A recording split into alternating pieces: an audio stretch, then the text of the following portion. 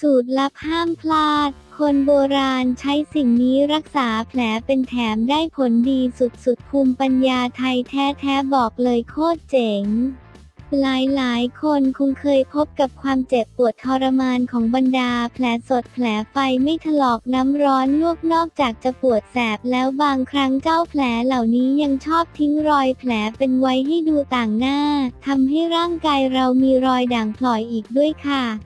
ในปัจจุบันก็มียารักษาแผลและแผลเป็นให้เราได้เลือกใช้บางครั้งก็ได้ผลบางครั้งก็ไม่ได้ผลเหมือนกันค่ะแต่สำหรับคนโบราณยาแผนปัจจุบันยังไม่มีให้ใช้นางเอกของเรื่องเวลามีบาดแผลเลยก็คือใบมะลิ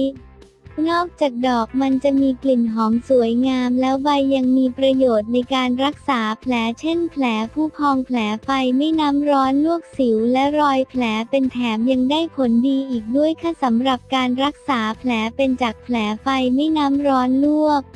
รอยถลอกขีดข่วนเมื่อแผลเริ่มตกสะเก็ดจนสะเก็ดหลุดลอกออกแล้วให้หาใบมะลิจะเป็นใบมะลิลาหรือมะลิซ้อนก็ได้แต่เลือกแบบที่ปลูกตามธรรมชาติไม่ใช้สารเคมีหรือยาฆ่าแมลงนำใบมา 2-3 ใบบดละเอียดคั้นเอาแต่น้ำจากนั้นนำมาทาแผลเป็น 3-4 ครั้งต่อวันจากนั้นเมื่อแผลเป็นเริ่มจางลงหรือเริ่มไม่มีอาการเจ็บปวดก็นำใบมะลิมาถูตรงแผลเป็นได้โดยตรงวันละ 3-4 ครั้งค่ะสำหรับรอยแผลจากสิวให้นำน้ำคั้นใบมะลิผสมกับน้ำมะนาวและดินสอพองจากนั้นก็นำมาแต้มตรงรอยแผลจะช่วยสมานผิวและช่วยให้รอยแผลเป็นจางลงอีกด้วยค่ะแค่ใบมะลิที่เราเคยมองข้ามแต่มีประโยชน์มากมายเลยทีเดียวลองทำตามภูมิปัญญาไทยดูสิคะ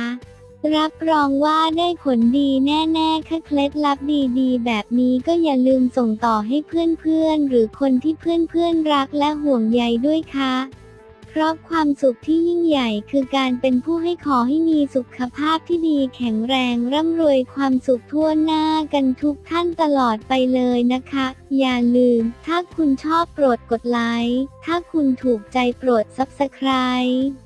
เพื่อเป็นกำลังใจให้แก่พวกเราด้วยค่ะขอบคุณค่ะ